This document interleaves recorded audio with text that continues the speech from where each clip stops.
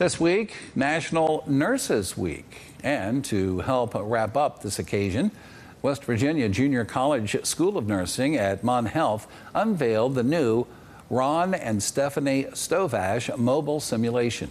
This center yesterday was opened at the Waterfront place in Morgantown, and today the mobile nursing lab showcased outside of the MonHealth Medical Center with some music and food trucks, as well as some concert ticket giveaways.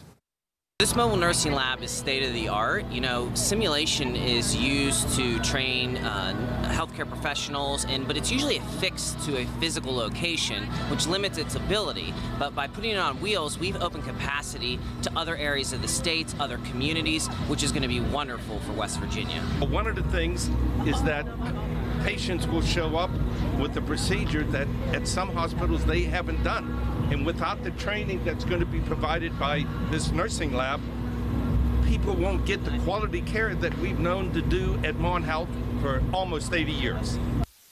West Virginia Junior College School of Nursing at MonHealth, along with the medical center, would like to thank all of its nurses for the hard work that they do every single day.